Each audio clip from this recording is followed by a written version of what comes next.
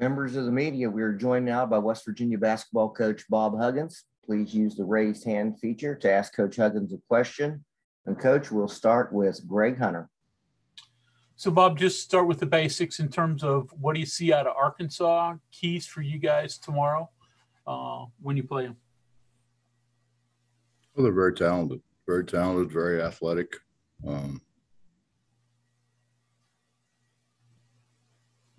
I've known their coach. I've known the family forever and ever. I knew Coach's dad very, very well. He used to work my dad's camp.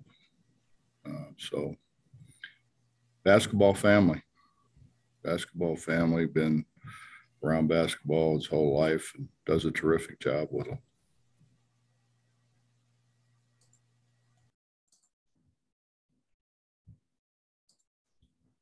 Coach, our next question comes from Bob Holt of the Arkansas Gazette-Democrat. Yeah. Hey, Coach, I'm so old. I covered your Cincinnati games when you guys played the Hogs back in the 90s, but good to see you. Gabe Osaboyan played here, and then I guess Eric, dismissed him, but I think he helped him get on with either at West Virginia. Just wonder how Gabe's played for you the last 3 seasons, and this season I saw he had 17 the other night. Yeah, that shocked me too. No, Gabe's been great.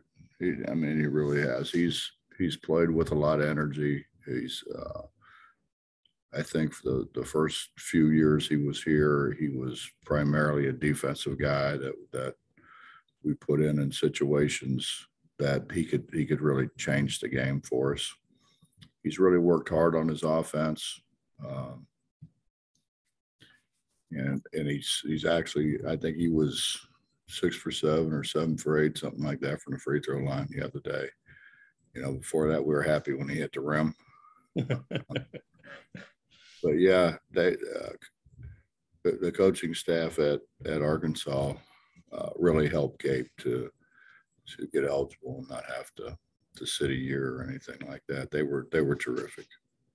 And then I know it was a long time ago, but you brought Cincinnati in here and beat Arkansas pretty good back in the summer of '95. Bill Clinton was here. I think you made a joke about the metal detectors and things, and just wonder what you remember about that experience. That wasn't a joke. That guy threw my underwear all over the floor. Okay. And then told me to pick it up. I was offended.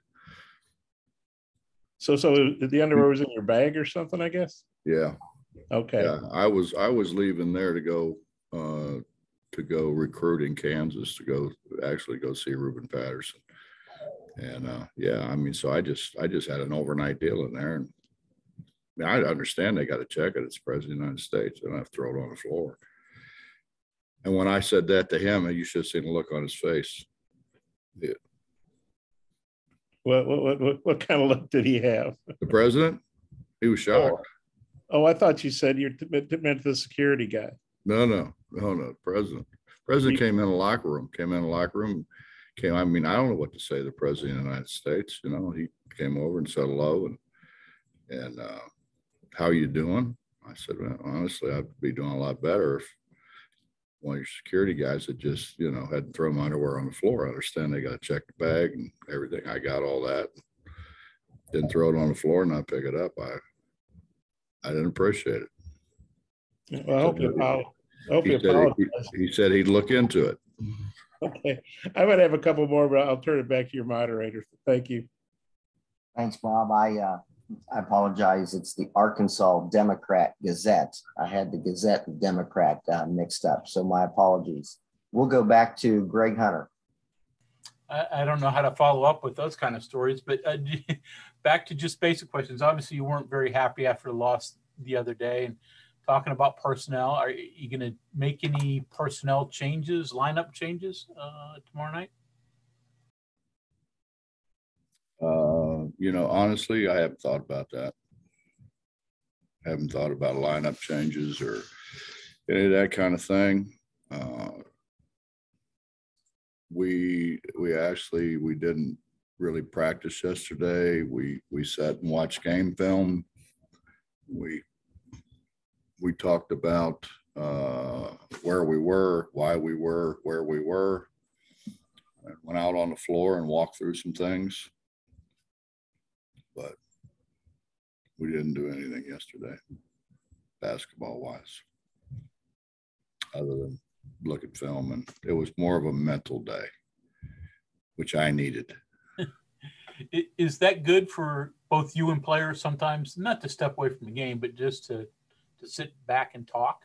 I can't speak for them, but it was good for me.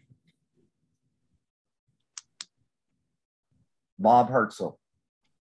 Let me see if I got this right, Bob. The President of the United States said he'd look into your underwear.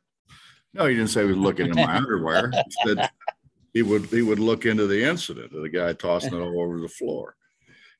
You know what's funny, Bob, is when Senator Manchin was here in Morgantown and was running, and he brought at that time the ex-president in, former President Clinton, came in, and so Joe said, go down there in the tent. So I would stand down there in the tent. I don't know what I'm doing.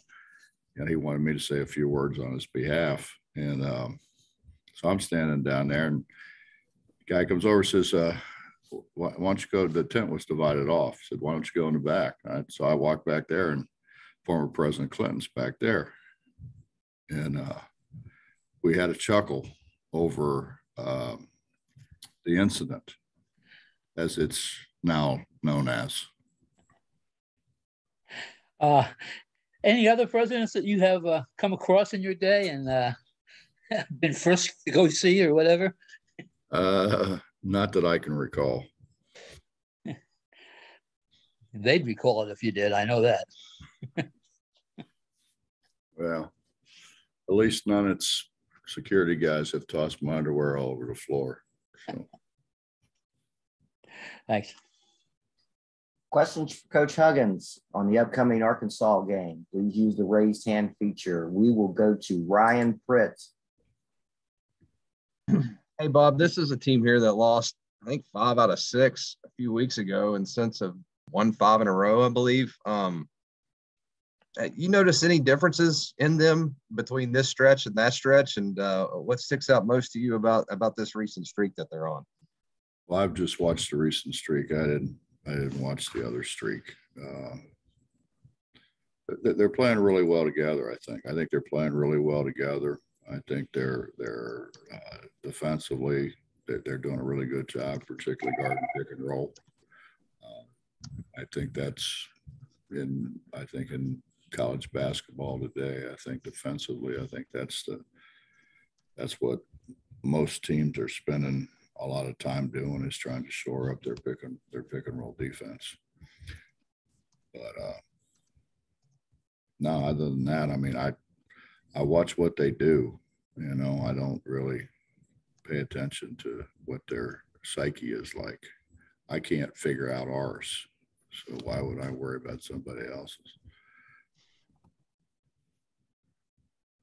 Greg Carey.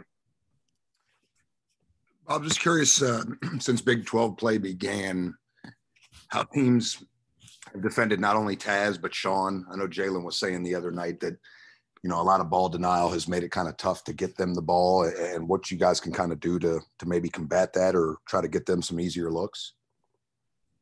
There's a lot of things we can do, but, you know, they've got to be a willing participant, which I don't know if they knew how before. And so we've talked about it. We haven't worked on it. I mean, we haven't done anything really with the ball since the Oklahoma game. So we're really only going to have one day of practice before Arkansas. Justin Jackson. Hey, Coach, as Mr. Holt there said earlier, Gabe, when he transferred, I believe he was probably your first official, dipping the toe into the transfer portal kind of guy. There wasn't a portal there, Justin. There was. I thought he was a portal. You and that damn portal. No, there wasn't a portal then. He just transferred. Okay, no, my apologies. I thought he was a portal guy. I'm sorry. No, he wasn't a portal guy. You did kind of mention the portal a little bit yesterday, though. No, not yesterday, the other day. And, thanks to you and Tony, yeah, about an hour and a half on the radio. Just is there any way to? I mean, I'm guessing your thoughts really haven't changed as much on the portal over the years. I mean, it is kind of what it is. Do you think that the portal though kind of brings unrealistic expectations sometimes though, with new guys coming in, getting fresh starts, kind of thing? Well, let me clarify this first of all. First of all, Gabe was brought to us by his AAU coach in Canada. And I had known Roe for a long, long time. Larry had known Roe for a long, long time, his AAU coach. And he came in and he vouched for Gabe and his character and countless other things, his basketball abilities and what he could bring to the table and so forth and so on, which, after you sit down and talk to Gabe, you really don't need anybody vouching for him. But, that is so different from what the portal is today. Right. And that's what I grew up in coaching. If we had a transfer, that's pretty much what it was. It was a high school coach or an AAU coach bringing those people to us. We weren't out there trying to recruit them. Right. I mean, as you're aware, I mean, I spent my high school days, or junior high days in Ohio with my dad coaching there. So I knew everybody. And so when I got my head coaching job, there were a lot of people that I had a relationship with through my father, through the camp, through everything. So I got a lot of calls about, hey, this guy's not happy here, or this guy, he's not just fitting in. He's not going to play there. Guys at higher levels. The reason I had all the success that I had at Walsh wasn't my coaching. Right. It was that I got really good Division II players. I got Division I players. I got the leading scorer at a couple very good mid-major schools, and they were the leading scorer there. They just coaching change, whatever, but I had a relationship with them, So that is so far removed from what's going on with the portal today. I wasn't getting complete strangers. I was getting kids that I had in camp, or I knew their coaches extremely well. Totally different deal. Sure. Next question goes to Greg Hunter. Bob, SEC Big 12 Challenge. I mean, it's been around about as long as you guys have been in the league, but your thoughts about it? Do you like where it is in the schedule? I think from memory you don't, but it is where it is. So just give me your thoughts of this challenge. Well, we play tomorrow, and right, we play tomorrow, and then we don't play again until Saturday. Monday, that's right. We're Saturday, Monday, so we're going from playing this to playing whatever they are, the number 2 ranked, 3 ranked, whatever they are, team in the country with 1 day's prep. That's hard. And then we go another 4 days or whatever until we play again, 5 days, whatever it is. I just think they could do a better job of spacing it out, and not so much for the coaches, but for the players. That's a lot of games and a lot of travel in a very short period of time.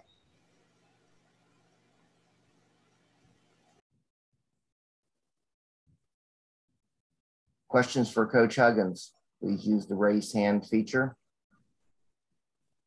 Bob Holt, did you have a follow-up, sir?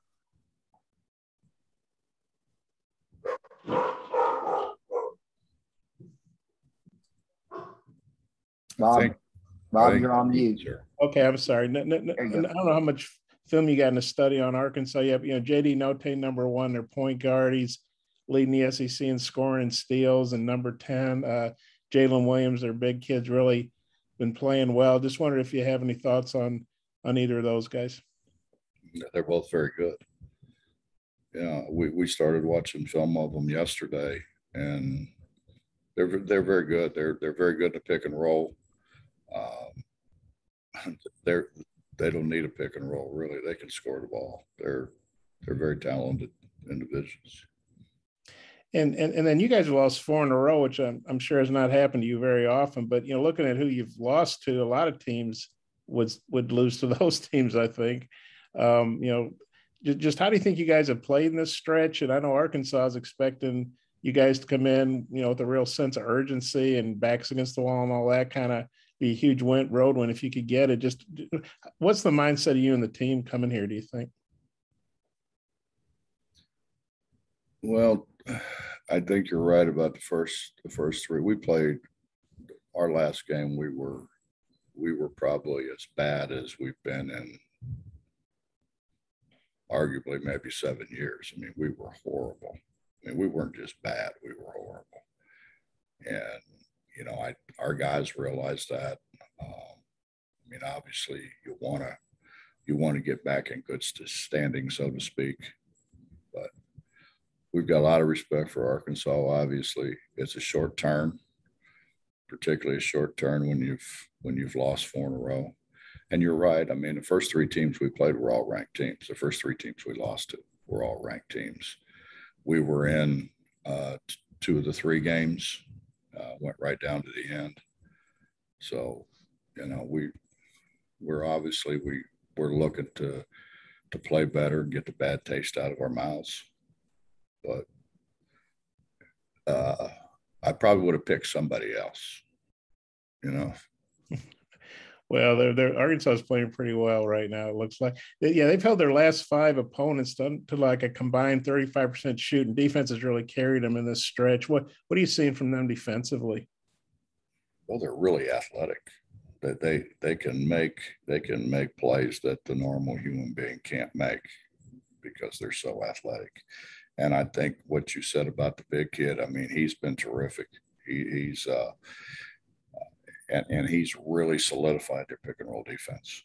And when you can have a big there that can stay in front of guards and change shots and do all the change shots at the rim, all the things that he does, that's a great weapon to have defensively. And one more, if I could, what do you remember about the crowd in '95? I know it's a long time ago. You played a lot of arenas, but you remember being a pretty raucous atmosphere. And what are you expecting? Eric's really, pushing to get everybody. They've sold all the tickets, but he wants all the people in the seats too. What are you expecting from their atmosphere? Well, if I remember correctly, they were very loud and very raucous, I guess is the word. Early. As the game went on, they got quieter and quieter. Yeah, you guys kind of turn the volume down on them. And then do you get a sense this game means a little extra to Gabe, because he's coming back to a place where he played for a couple of years. Of course, he played high school ball in Little Rock there his last year, I guess.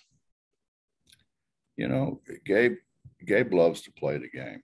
And I'm sure it means something to him and probably a little more, but Gabe plays with great enthusiasm all the time. He's not one of those guys who is all excited one day and then the dumps the next. I mean, he has a pretty constant demeanor, and he's grown up a lot. We all are a little, what's the right word to say? I want to say dumber. That's a bad word. But when we're younger, we have a tendency to make mistakes that obviously you're certainly not going to make as you grow older. And Gabe has really grown up. Not that he had a problem before, but he has really grown up into a man.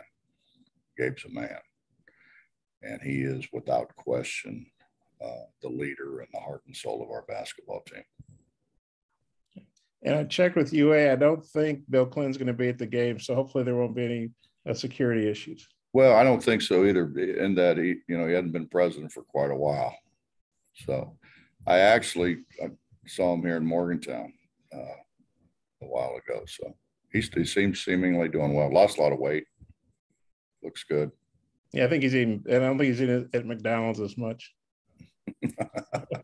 I sure appreciate your time. I hope you guys have a good trip in. Thank you. Yes, sir. Thank you. Any other further questions for Coach Huggins? Coach, that looks like that will take care of us for today. Please. Thank you, Michael. Okay, thank you. Thank you, members of the media.